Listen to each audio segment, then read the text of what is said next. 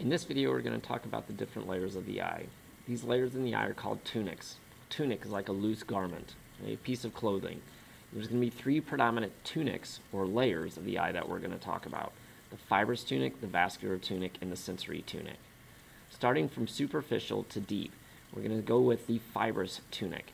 Just like its name implies, fibrous tunic is made up of dense fibrous connective tissue. There are layers of some of the tunics that have epithelial tissue, but those are some minor exceptions.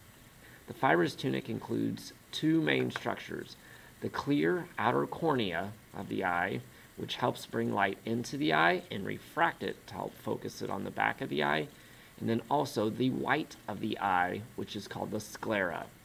The cornea is clear, the sclera is white. The word sclera actually is from a root word that means hard. And when you see in the dissection in class, when we try to cut into the sclera, it will be hard. The cornea is one of the unique tissues in our body because it can actually be transplanted from one person to the next because it does not have a lot of vascular tissue, or it lacks blood vessels. This is an image of the cornea, right, from a sheep eye that's been preserved. The cornea in this case clouds over because of the protein denature, and it scatters light. This is the white or hard portion of the eye, which is the sclera. Doesn't look quite the same as it does in a real sample. The second layer is called the vascular tunic. Vascular, think vessels, blood vessels. The main job of this structure is to provide nourishment for other layers of the eye. The vascular tunic is made up of a layer called the choroid, which is a membrane-like layer that provides nutrients to the eye and helps absorb some light. In the sheep eye and in some animal eyes, the choroid layer is also known as the tapetum lucidum, which means bright tapestry. This is what is responsible for eye shine in some animals at night. In nocturnal animals, it helps absorb more light and keep that light internally, kind of like having a bunch of mirrors in a room with one light bulb. The vascular tunic is also comprised of a layer called the ciliary bodies. The ciliary bodies are tiny little hairs that actually form a ring around the lens of the eye. So think about the equator of the Earth, and the ciliary bodies kind of attached to the lens of the eye in a similar fashion. These are responsible for changing the shape of the lens to help us focus on different objects.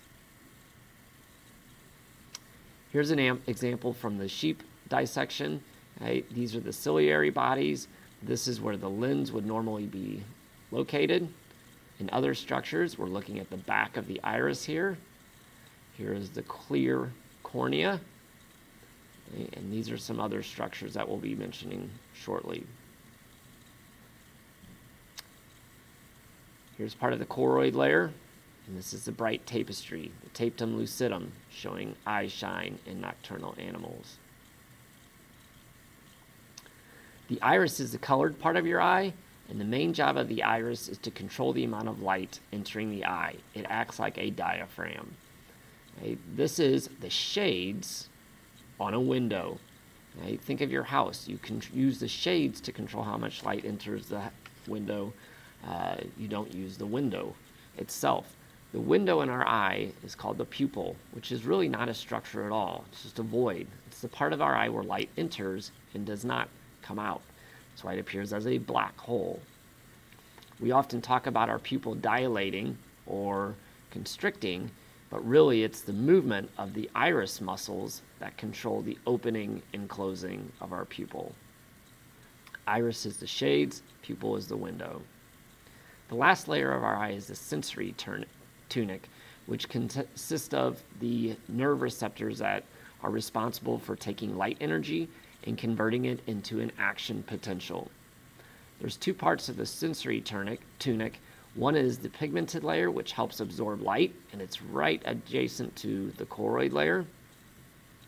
And then the next layer is the neural layer, which contains the very important rods and cones, or nerve sensory receptors, that are responsible for taking light and again converting it to an action potential.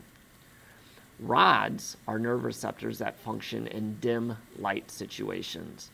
This is kind of if you're walking around in your house in the middle of the night and there's maybe just small light coming in from a reflection of the moon. Cones allow you to function or see better in bright light, and CO cones help us detect CO color. These are actual nerve receptors. Here's the pigmented layer of the sensory layer, and these are actually the layer of nerve cells, rods, and cones. This outer portion of the retina is kind of unique because light literally passes over the cells, past them, and it's not until it gets to the posterior aspect of the retina that it innervates the dendritic endings of the rods and cones, and then an action potential moves towards the front of the eye along neural pathways until it goes down to the optic nerve and ultimately to the visual cortex of our brain, and we interpret that action potential as vision. In the sheep eye here, the three layers, one, the fibrous tunic includes the sclera, which is this very thin outer white portion of the eye. It's very hard. Cornea is also part of that layer. The second layer you can see as this dark band is the choroid layer, part of the vascular tunic. And the last layer includes the retina, which is this thin yellowish brown film, which is part of the sensory tunic. So the three tunics, fibrous includes sclera and cornea, vascular includes the choroid, and sensory, which includes the retina.